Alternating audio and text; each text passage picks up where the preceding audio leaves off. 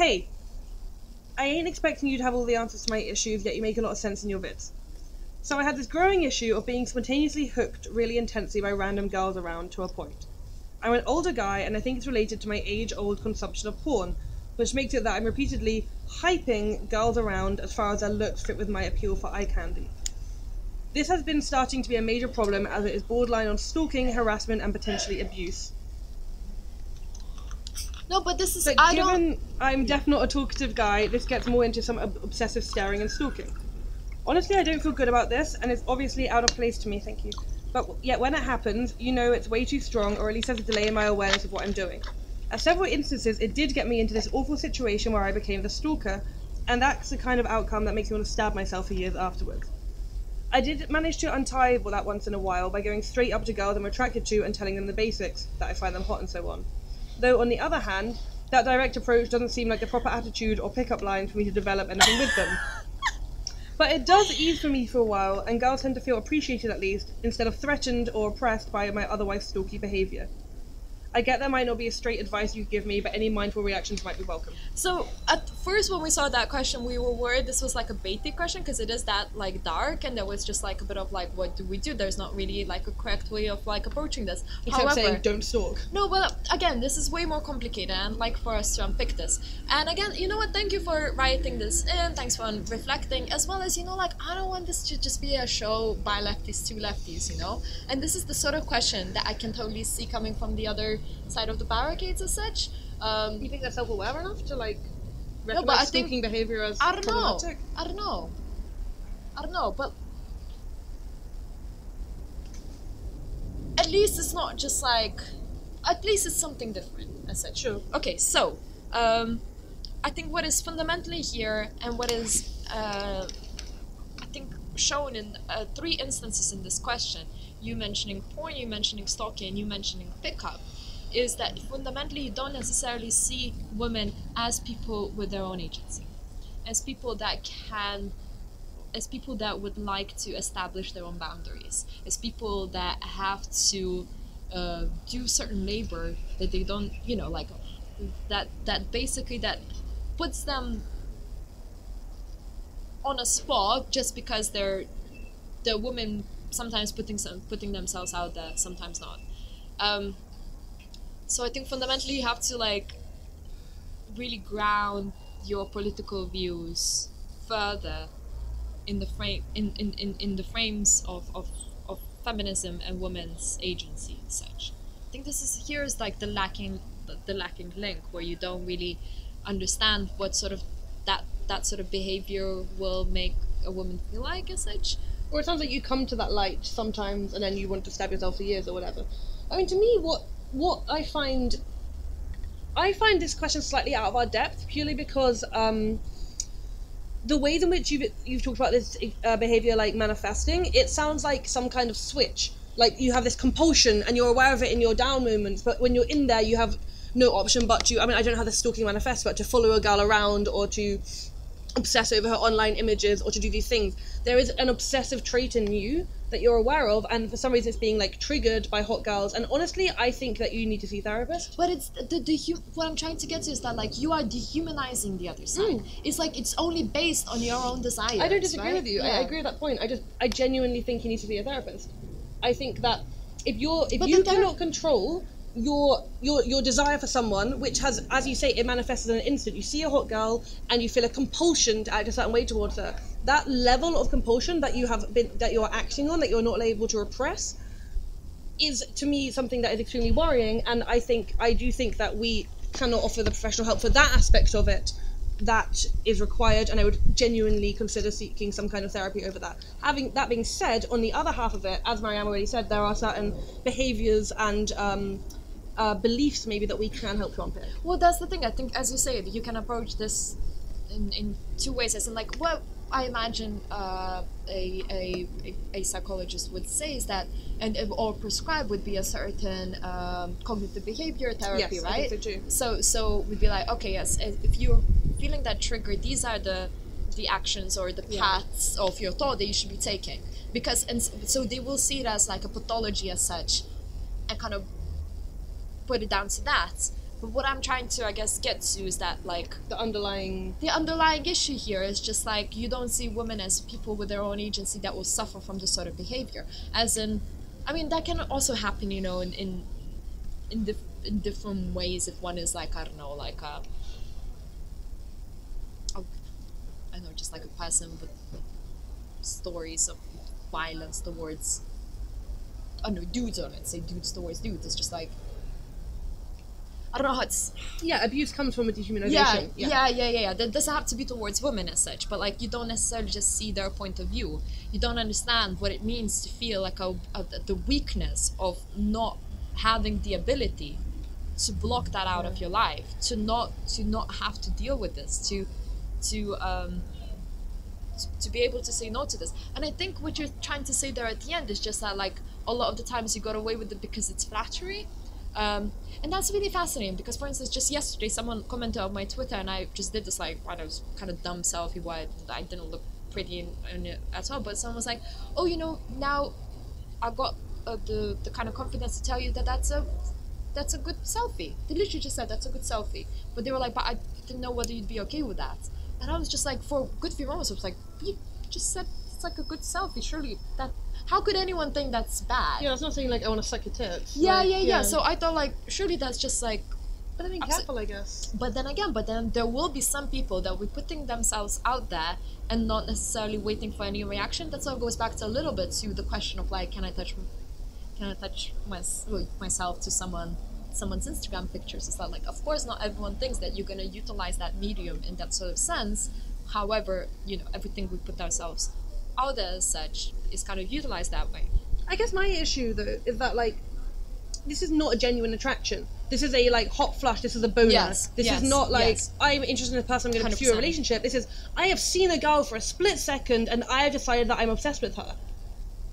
That's a very different thing. Like, yeah, obviously we all see someone in a bar and we're like, oh man, that person's so hot. Yeah, like, and then we go back and maybe fantasize about them as well, you know? Or we go up and talk to them or whatever. But it's the continuity of it with random different girls that is what's concerning me. Like, you seem to be undiscerning, and like you've limited your, like, porn addiction, which is good. But this, like, I've seen a hot girl. Okay, I recently watched this Netflix series. Have you watched it? Okay. It's a very, very interesting exploration. It's from the point of view of this guy that sees this hot girl, and it starts from his perspective, and you know, he starts to date her and he flirts her, and you basically end up realizing that he's a stalker. And like, so she thinks they've had a nice day and she goes home. He stands outside her apartment all night and watches her in her house. And it continues, and it's all from his point of view, so you see all of his, like, abusive stalking behaviours. And yet you're somehow made to be sympathetic with him because he's really in love with her and she's so interesting and this and this. And it's a very interesting portrayal of exactly why these behaviours... it goes to a head, which is very, very gruesome. I'm not going to ruin it for you. But the point is that, like, yeah, no, your behaviour is completely fucking unacceptable. But, like, there's no final kind of stage to that behaviour either as well. As in, like, how are you gonna... It's not like you're probably fantasizing about having a family or being with them or falling in love with them. You're probably fantasizing about, like, hooking up with them. But I don't think there are many scenarios where someone like, as you even worded yourself, if someone's stalking you, that will go towards that person, like, wanting to do that with you as such. Not never. I mean, that happens, but I'm saying, you know? never stalk someone. Okay, so what... Okay, of course, yes, and I think that's them utilizing the language. But for instance, like, what if you're like a reply guy, right? And you're just sort of like, I guess, just compliment someone, but like all the time under... She can block you if she wants to. That's fine. Oh yeah. That's a different thing. Like, I guess I'm... Oh, you're thinking like IRL? Because I'm thinking online. Yeah, I just realised this. Yeah, I'm totally thinking IRL. Yeah, like, that's why I'm being so hardline. Yes, on this. Seeing it, I'm imagining he sees a hot girl on the street and he follows her home. Yeah, okay. I guess I didn't see it as that. I sort of saw it more as a, like, ooh, like, I have this imagery of, like, the pretty girls online, and so I become... Yeah, okay. I mean, that's also, like, creepy in its own way, but it's not as... Is it creepy though? So I wonder. It depends how far it goes, I think. Yeah, sure. Like, that's the point with everything. There's, like, I'm interested in this person, I'm gonna, like, look through their Facebook profile pictures. Fine, we've all done that. And then there's... Yeah. But, like, yeah, no, I guess it is creepy if it's, like, if it's... But Camille, I agree, IRL... Yeah,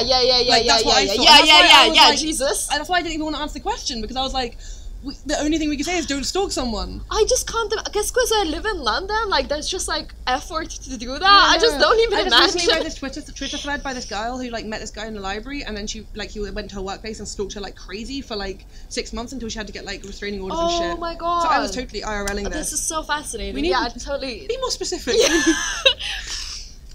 But yeah, okay. Online obsession is a different beast. Well, yeah, like IRL stalking is a different beast from like when Okay, yeah. You fucking creep. Yeah, thank you. I was like, she's being so kind. What is happening here? I was like, she's being so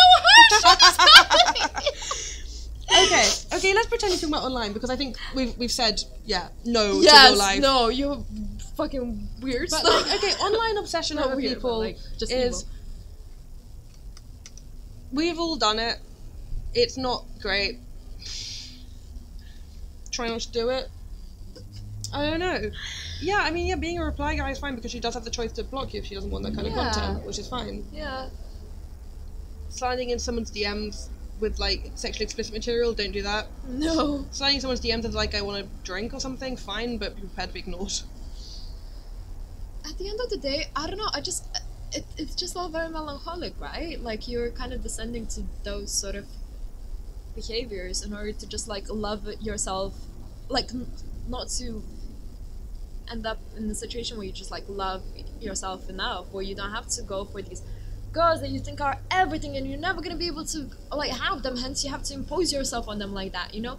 Like, you might as well, like, find someone that you have the same interest in, sans the porn and the stalking. But like you said earlier, like, it's about, like, basically a fundamental, like, lack of respect for women and not seeing their agency. Like, he hasn't said that he's pursued them because he wants a relationship with them. He's pursued them in relation to his porn addiction, which suggests to me it's a purely sexual thing, which is, I've seen a pretty woman and I'm now fantasizing graphic sexual images about her, and I'm actually acting on that fantasy. Like, thinking that just because, you know, they're showing themselves out there, they might be similar to porn actresses, hence they will agree to do something. And I'm sorry, like, porn actresses do not just have sex with random people, they have sex with people who they choose to as part of a contract and payment, and like, hopefully paid a lot. Hopefully paid a lot. Like, it's a transaction just like everything else. Like, stop watching porn, maybe. You know, no, don't stop watching porn. Just watch feminist porn. There's some good out there. There's some good porn out there. But I don't know, like, because to me it sounds like it's the content of just seeing. No, that's true. Constantly, as well. every time he sees a hot woman, it's for her in a sexually explicit scenario. Therefore, that's all he can think of with women is sexually explicit scenarios. I think maybe he needs a break from the whole porn thing. Maybe watch some rom-coms. Like, watch something where, like, the romance of a relationship is what's fetishized. The dating and the flirting and the everything apart from the graphic sexual scenarios, because that's. Because also porn is not real sex. Like, I mean, that stuff that is from such particular angles, with such particular lighting, people that are wearing lots of makeup and have a lot of work done, a lot of time, that also, like, plan their poses in advance. It's choreographed. You know? I mean, it's choreographed as fuck. So I think you're fetishizing with pornography is way too much, you know? And that's not us being, like, some sort of, like... No, I watch porn. Yeah, freaking watch porn, which the hell about porn. But, like, it's so great because there's so much, like, good porn out there right now as well. Not just, like, a very limited selection. But yeah, I think you should probably demystify in your head as to the sort of sexual encounters that you. I mean, have you had many IRL sexual experiences? Like, and not just like fucking, but like meaningful, like emotional connections with people as well? Because I don't know, just everything about this sounds really unhealthy to me. And yeah, like I said at the very beginning, I think you should like find a therapist for how your relationship with women is manifesting. Are we slut-shaming someone in a sense? No, I'm not slut-shaming him. Your way in which you're treating and relating to women is problematic, shaming him. Yeah. And I think that this trigger where it goes from being interested in someone to stalking behaviour within a very short period of time, I think relates to some underlying issues. Well, I think it's lack of respect, fundamentally. I think it's lack of respect, I think it's misogyny. Yeah. And I think you need help with why that switch is happening. And you know what, it could kind of bring back to the boys in like Shadwell Basin a bit. It's just like, you know, I told them only a couple of sentences because I was so overwhelmed by them. They were like taking my stuff and that sort of stuff. It's just like, what if I was your sister, you know? And they didn't even change them. But like, I think that's the one thing that hopefully would work. I saw a great thing on Twitter today that said, whenever you think or say something, like, whenever you're thinking about saying something to a woman, write it down and give it to your mum. If you can't do that, don't say it. Yeah. And I was like, that's real nice. Yeah. That's it.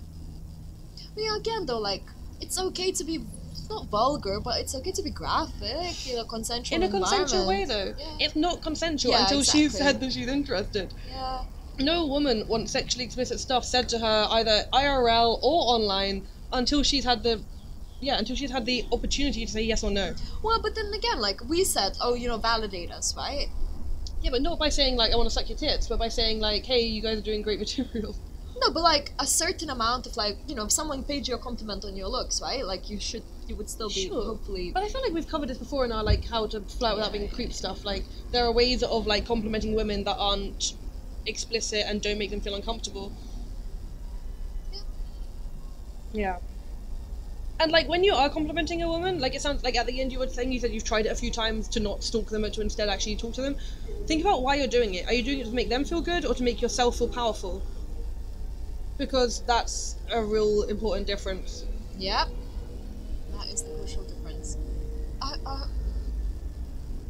hope you find what you're looking for. Yeah. Just try to, you know, think of the opposite sex with empathy.